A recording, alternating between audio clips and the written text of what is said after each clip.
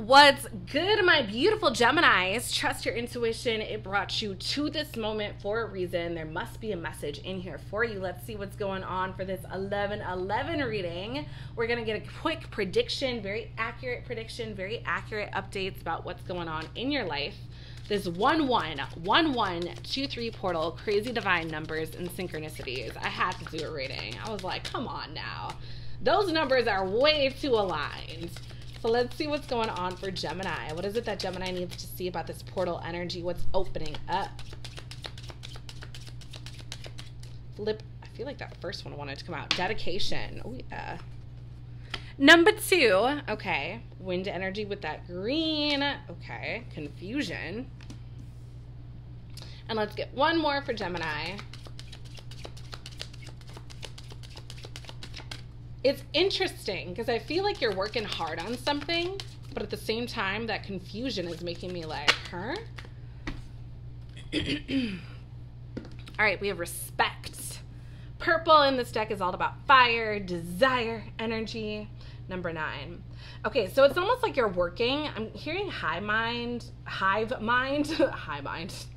high mind.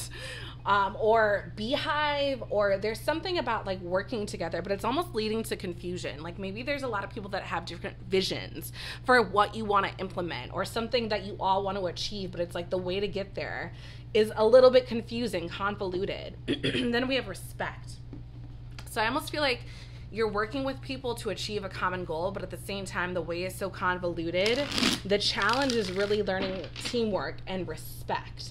I feel, especially with the fact that there's 2 skulls right there, I feel like there's something about, you know, learning how to work with others well. We have the King of Swords in reverse, Aquarius energy. So there's something about lack of communication.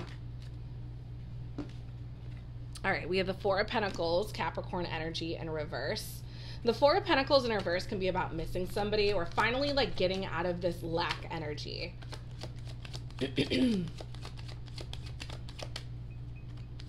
Maybe you're like learning how where things weren't working before as a group, you're like, okay, let's strategize. Let's figure out how we can make this work.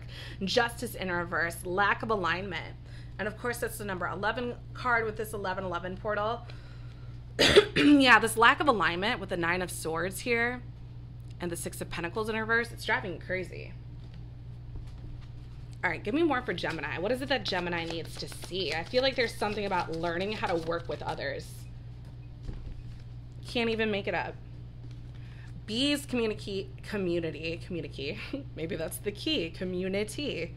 And dedication, you know? There's definitely something where you are being called to work with other people and learn. Maybe you're like the mediator here, Gemini. The universe is calling on you to be the mediator.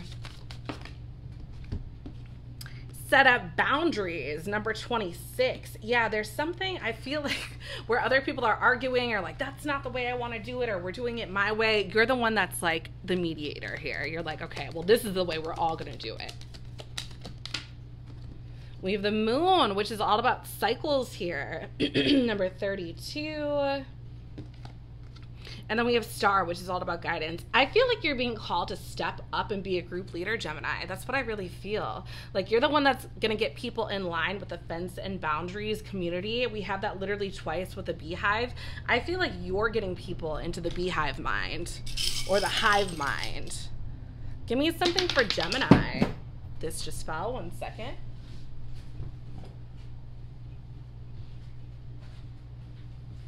All right, we got Aries energy.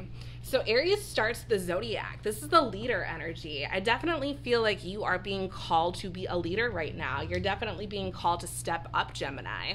And I like that that kind of ran away from me because I feel like you're getting away from group think and implementing strategies that actually work for the group. So I'm hearing something about the moon. Like all of these cycles make the moon. So everyone has their part. I hope this resonated, Gemini. Of course, the bottom of the deck is a letter, all about communication. If you're interested in a personal reading, head on over to themoon.empress.com. Otherwise, I will catch you later.